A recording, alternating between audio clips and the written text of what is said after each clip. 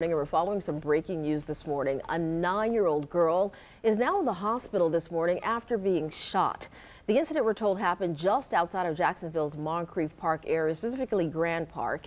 Now, officers are looking for at least 2 suspects in this case. Let's get right out to On Your Side's Tristan Hardy. He is live for us this morning. Tristan, what do we know about what led to the shooting of this child? Absolutely, Keith. So at last check, the Jacksonville Sheriff's Office says that 9-year-old girl is in critical condition after she was shot in the throat. Now, the police showed up to the neighborhood on West 15th Street just shortly before 9:20 last night.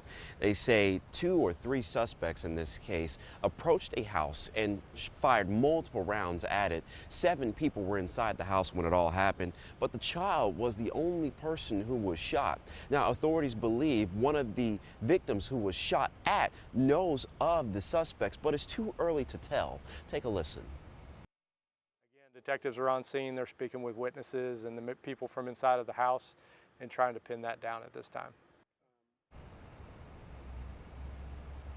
Now, again, the 9-year-old girl is said to be in critical condition. If you know anything about this shooting, you are encouraged to call police or Crime Stoppers if you want to stay anonymous.